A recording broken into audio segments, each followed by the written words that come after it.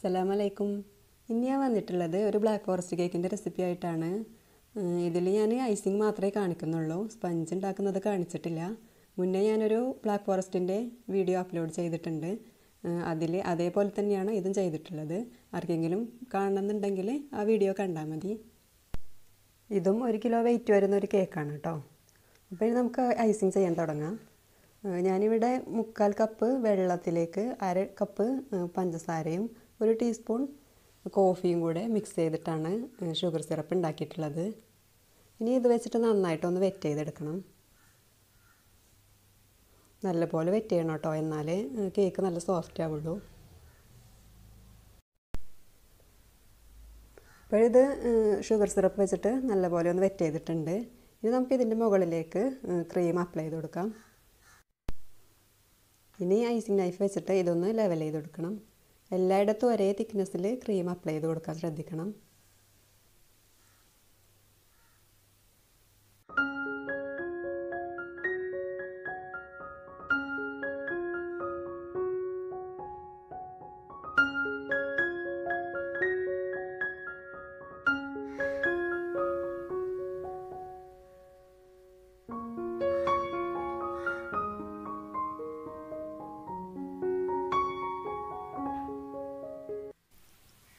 ഇനി ഇതിൻ്റെ മുകളിൽ കുറച്ച് ഗ്രേറ്റ് ചെയ്ത് വെച്ച ചോക്ലേറ്റ് ഇട്ട് കൊടുക്കുന്നുണ്ട്. ഇനി അടുത്ത ലെയർ വെച്ച് കൊടുക്കാം. ഇതും ഷുഗർ സിറപ്പ് വെച്ചിട്ട് നല്ലപോലെ വെറ്റ് ചെയ്തെടുക്കണം.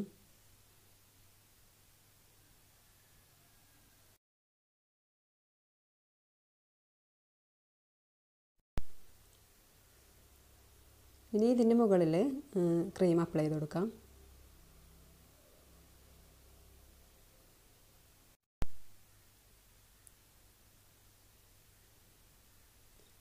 ക്രീം എല്ലായിടത്തും ഒരേപോലെ സ്പ്രെഡ് ചെയ്ത ശേഷം ഇതിൻ്റെ മുകളിലും കുറച്ച് ഗ്രേറ്റ് ചെയ്ത് ചോക്ലേറ്റ് ഇട്ട് കൊടുക്കാം. ഇനി നമ്മൾ ലാസ്റ്റ് ലെയർ വെച്ച് കൊടുത്തിട്ടുണ്ട്. ഇനി ഞാനിതൊരു ഫോർക്ക് കൊണ്ട് ഇതേപോലെ ഒന്ന് കുത്തി കൊടുക്കുന്നുണ്ട്. ഷുഗർ സിറപ്പ് ഉള്ളിലേക്ക് നന്നായിട്ട് ഇറങ്ങി ചെല്ലാനാണ്.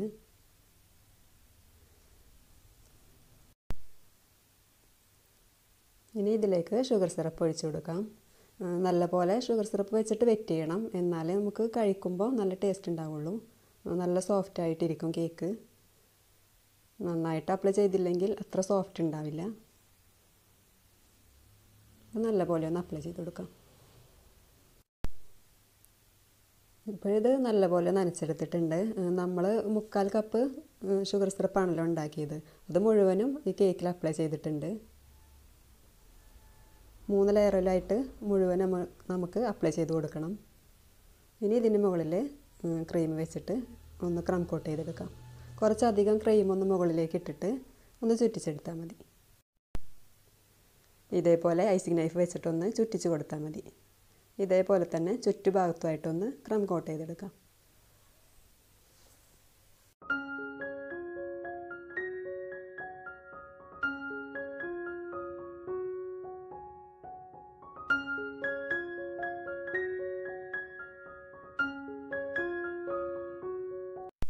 ഇപ്പം നമ്മളിതൊന്ന് ക്രം കോട്ട് ചെയ്തെടുത്തിട്ടുണ്ട്. ഇനി ഇതൊരു അരമണിക്കൂറോ ഒരു 10 മിനിറ്റെങ്കിലും ഒന്ന് ഫ്രിഡ്ജിൽ വെച്ചിട്ടെടുക്കുക.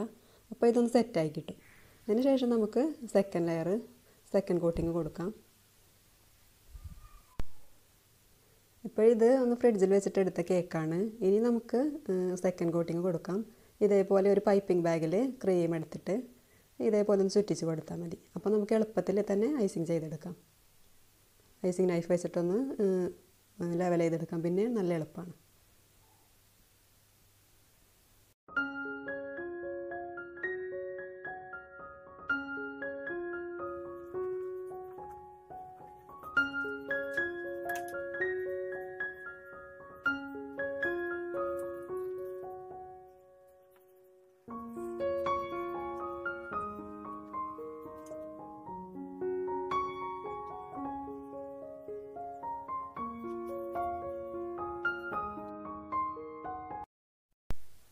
ഇനിയൊരു സ്ക്രാപ്പർ വെച്ചിട്ട് ഇതേപോലെ ഒന്ന് ചുറ്റിച്ച് കൊടുത്താൽ മതി.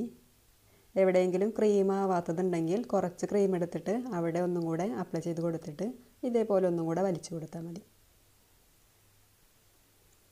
ഇത് വെച്ച് ചെയ്യുമ്പോൾ നമുക്ക് വേഗം ലെവലായി കിട്ടും. ഇത് നമ്മൾ അത്ര ഫിനിഷിംഗ് ആക്കി എടുക്കേണ്ട ആവശ്യമില്ല, കാരണം ഇതിന് ചുറ്റും നമുക്ക് ചോക്ലേറ്റ് ഗ്രേറ്റ് ചെയ്തത് വെച്ച് കൊടുക്കാനുള്ളതാണ്. Black forest കേക്കാണല്ലോ. ബ്ലാക്ക് ഫോറസ്റ്റിനും വൈറ്റ് ഫോറസ്റ്റിനൊക്കെ നമ്മൾ ചോക്ലേറ്റ് വെച്ച് കൊടുക്കുന്നത് കൊണ്ട് ക്രീം അത്ര ഫിനിഷിംഗ് ആയില്ലെങ്കിലും പ്രശ്നമൊന്നും ഉണ്ടാവില്ല. അത് കാണില്ലല്ലോ, നമ്മൾ ചോക്ലേറ്റ് വെച്ചിട്ട് അത് കവർ ചെയ്യാണ് ചെയ്യുന്നത്. മുകളിൽ നല്ലപോലെ ഫിനിഷിംഗ് ആക്കി എടുത്താൽ മതി. പേരെഴുതാനൊക്കെ ചെയ്യാനുണ്ടെങ്കിൽ, ഇല്ലെങ്കിൽ പിന്നെ മുകളിലും അത്ര ഫിനിഷിംഗ് ആയില്ലെങ്കിലും കുഴപ്പമൊന്നുമില്ല.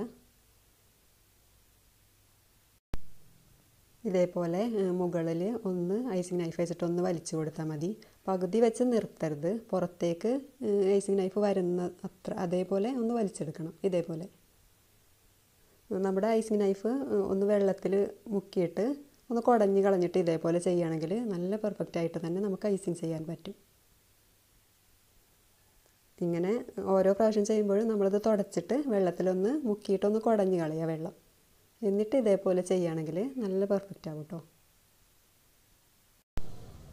ഐസിങ് ചെയ്യുന്നത് പെർഫെക്റ്റ് ആവാത്തവർക്ക് വേണ്ടിയിട്ടാണ് പറയുന്നത് കേട്ടോ. അധികം ആൾക്കും ഇതൊക്കെ അറിയായിരിക്കും, അറിയാത്തവരുണ്ടെങ്കിൽ അവർക്ക് വേണ്ടിയിട്ടാണ്. ഇനി ഞാൻ ഈ കേക്കിൻ്റെ മുകളിൽ ഇതേപോലെ ഒരു പാത്രം വെച്ച് കൊടുത്തിട്ടുണ്ട്, ഒരു റൗണ്ട് കിട്ടാൻ വേണ്ടിയിട്ടാണ് പേരെഴുതാൻ. ഇനി ഇതെടുക്കാം, ഒരു അടപ്പോ എന്തെങ്കിലും ഒന്ന് ഇതേപോലെ ഒന്ന് വെച്ച് കൊടുത്താൽ മതി. അങ്ങനെ ആകുമ്പോൾ നമുക്ക് കൃത്യമായിട്ട് റൗണ്ട് ഷേപ്പ് തന്നെ കിട്ടും. ഇനി ഇതിൻ്റെ ചുറ്റിനും നമുക്ക് ഡെക്കറേറ്റ് ചെയ്ത് കൊടുക്കാം.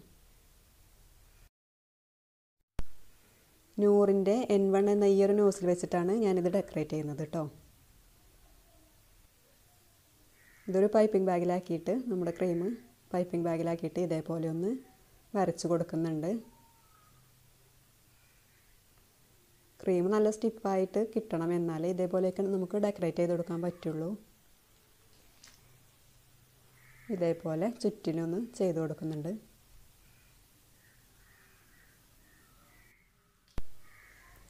ഇതേപോലെ ചുറ്റുഭാഗം ഒന്ന് ചെയ്തെടുത്തിട്ടുണ്ട്.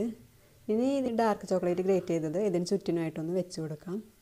കൈ കൊണ്ട് തന്നെ വെച്ചാൽ മതി, അതല്ലെങ്കിൽ ഒരു കാർഡോ എന്തെങ്കിലും ഉപയോഗിച്ചിട്ട് വെച്ച് കൊടുത്താൽ മതി.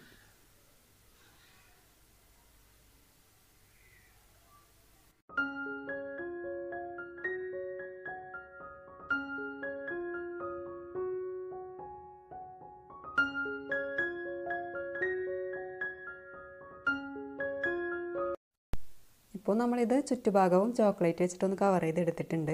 ഇനി ഇതൊരു അരമണിക്കൂറൊന്ന് ഫ്രിഡ്ജിൽ വെച്ചിട്ടൊന്ന് സെറ്റ് ചെയ്തെടുക്കാം. ഇപ്പോൾ ഒരു അരമണിക്കൂർ കഴിഞ്ഞിട്ട് ഞാനിത് കേക്ക് പുറത്തെടുത്തിട്ട് ഇതേപോലെ ഒന്ന് ഡെക്കറേറ്റ് ചെയ്ത് കൊടുത്തിട്ടുണ്ട്. പേരൊക്കെ എഴുതിയിട്ടുണ്ട്. ഇതൊരു ബർത്ത്ഡേ കേക്കാണ്. അടിഭാഗത്തും നമ്മൾ നേരത്തെ മുകളിൽ കൊടുത്ത അതേ ഒരു ഡിസൈൻ കൊടുത്തിട്ടുണ്ട്. പിന്നെ ചെറി കട്ട് ചെയ്തിട്ട് ചുറ്റിനായിട്ടൊന്ന് വെച്ച് കൊടുത്തിട്ടുണ്ട്. നടുവിൽ കാണുന്ന ആ ചോക്ലേറ്റിൻ്റെ ഫ്ലവർ ചോക്ലേറ്റിൻ്റെ മോൾഡിൽ ഒഴിച്ച് കൊടുത്തിട്ട് ചെയ്തതാണ്. നമ്മൾ മുന്നേ ഒരു വീഡിയോ ചെയ്തിട്ടുണ്ടായിരുന്നു, ചോക്ലേറ്റ് ഉണ്ടാക്കുന്ന ഒരു വീഡിയോ. അതിൽ ഞാൻ ആ മോൾഡ് കാണിച്ചിട്ടുണ്ട്. അപ്പോൾ വീഡിയോ നിങ്ങൾക്ക് ഇഷ്ടപ്പെട്ടിട്ടുണ്ടെങ്കിൽ ലൈക്ക് ചെയ്യാനും കമൻറ്റ് ചെയ്യാനും സബ്സ്ക്രൈബ് ചെയ്യാനൊന്നും മറക്കരുത് കേട്ടോ. അപ്പോൾ ഇനി അടുത്ത നല്ലൊരു വീഡിയോയിൽ കാണാം. അതുവരെ ബൈ ബൈ.